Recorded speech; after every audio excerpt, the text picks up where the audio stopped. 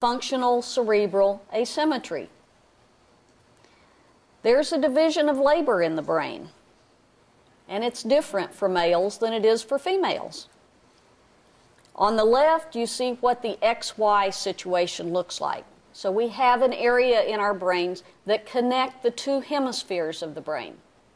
This is the crosstalk area. In males, it is not very large.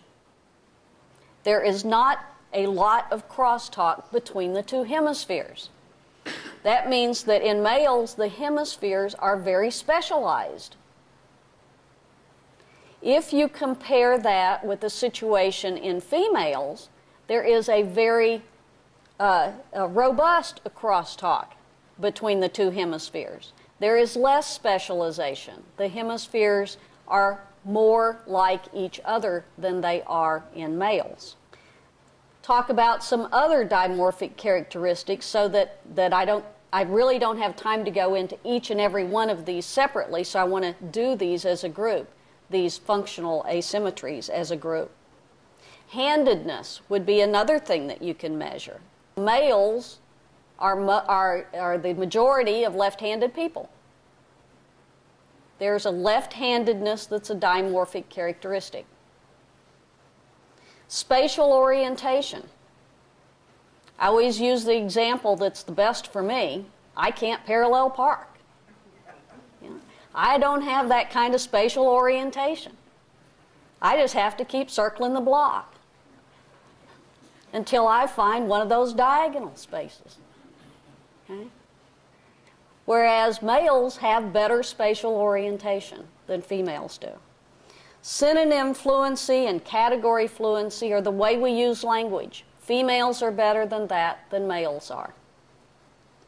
These autoacoustic emissions that I mentioned earlier, there are differences. You can have measurable differences in the way that your inner ear responds. Pre-pulse inhibitions, again, the blinking response. And even our EEG patterns are different between males and females. So taking all of that into account, this is a summary of the studies that have been done looking at all of those functional cerebral asymmetries. You can see on the left that straight males are different from straight females, and I've given them different colors so it's easy to follow. If you look at the studies in which lesbians have been studied, and not all of them, the spatial orientation, those were just not done. So there are no studies in that area for lesbians. You can see that in the majority of cases, these studies showed that lesbians had much more of the male pattern, the straight male pattern. Whereas if you look at the gay males, the majority of those cases had more of the straight female patterns. So again, the preponderance of the evidence here